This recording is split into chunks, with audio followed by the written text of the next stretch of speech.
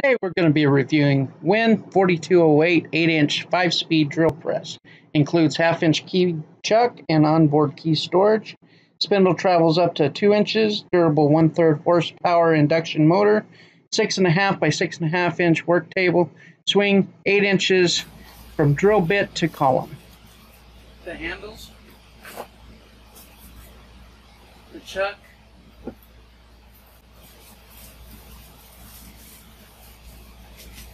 cast iron base, the column,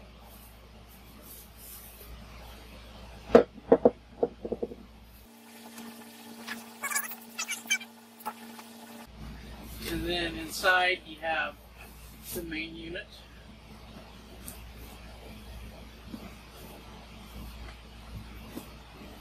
Cast iron table,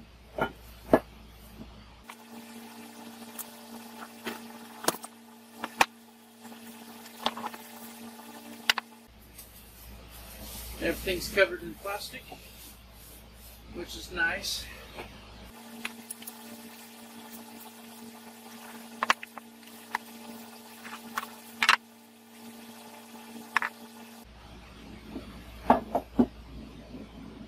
Okay, I'm going to attach the base. I guess this is the hardware. What comes in the hardware pack is your 3 handles for your lever. They give you an Allen wrench and 3 bolts.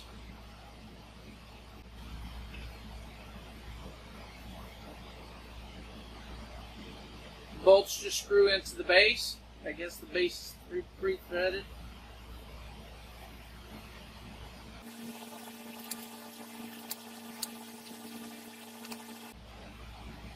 I'm trying to be careful so I don't cross-thread the threads.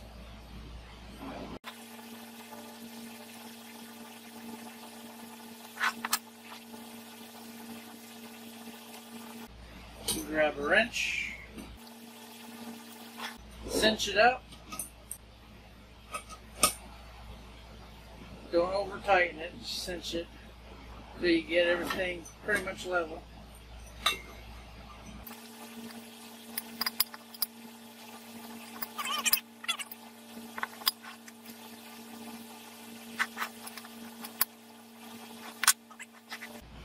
Put on your table.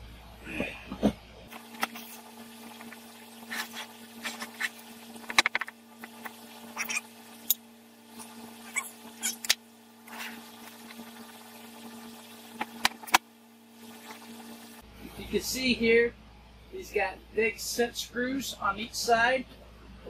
That's what this Allen wrench is for.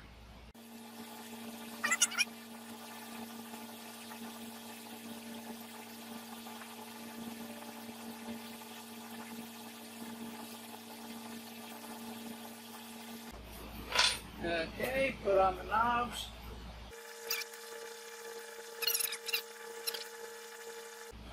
And these handles here are kind of like rubber, hard rubber. You'd expect it to be like plastic or something, but they're actually kind of nice.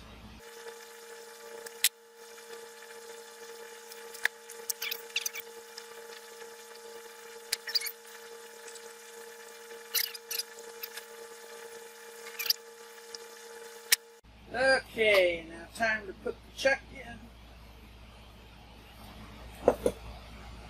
And it's got the chuck key in there.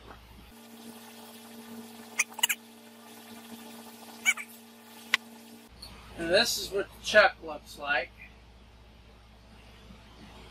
And it just slips over this taper here. And what I mean by taper, it comes at an angle. So the more pressure you push down on it, the more it cinches up, locks into place. Now I don't have no denatured alcohol or anything, but they do recommend that you clean the grease off. So that's what I'm going to do.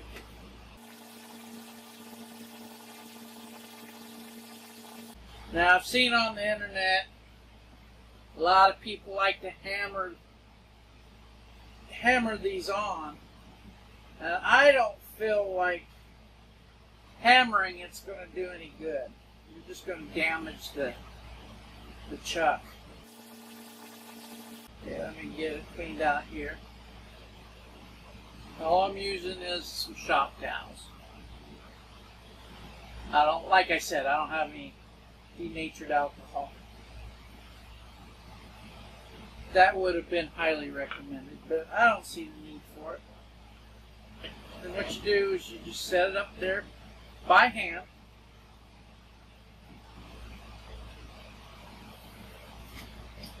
And then I'm going to get some wood, and then we're going to press that chuck in. I'll use these because these are cut square. Make sure your table's square. It says it's at 0.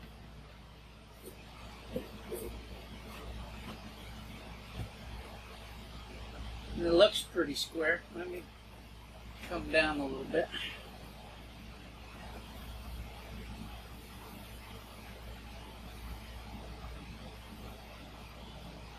Yeah, it looks pretty good.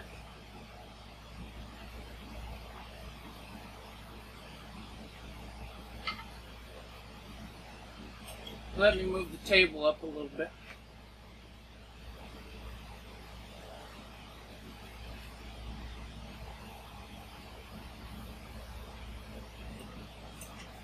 And I'll leave a little bit of wiggle room.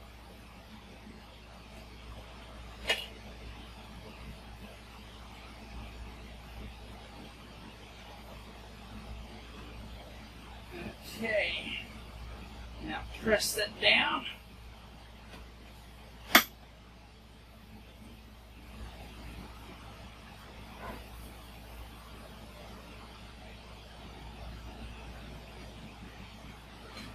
That's all you got to do.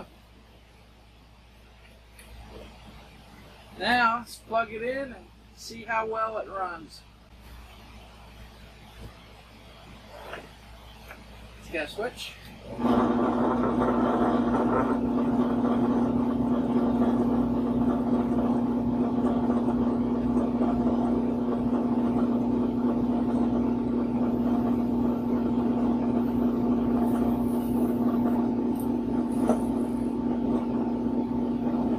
Seems pretty true. Not too much run out, if any. The vibration you're feeling is coming off the table here.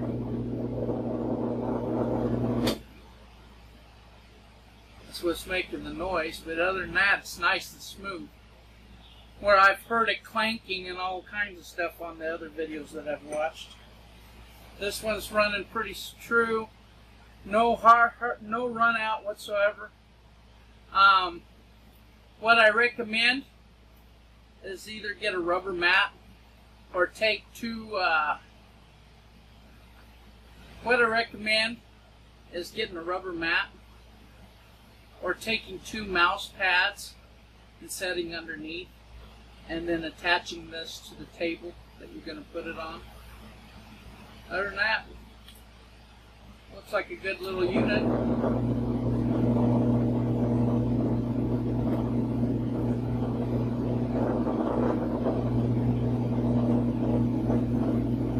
Yeah, I wish the base was a little bit heavier. I noticed on the central machinery ones, they're a lot heavier than this one. That's probably why you're getting so much vibration.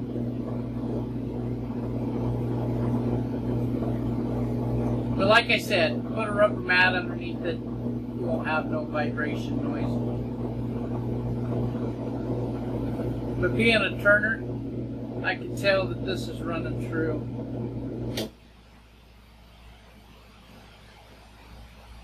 And let's see here. They got a little spot here that you put your chuck key in. Like so. This is what I mean by dampening the sound. I just put a piece of cardboard underneath it, and now you can listen to it for yourself. See, it cut down on a lot of the noise. It's much quieter. No run out. Table's nice and flat. My only complaint is this base is a little light. You can feel the vibration through it.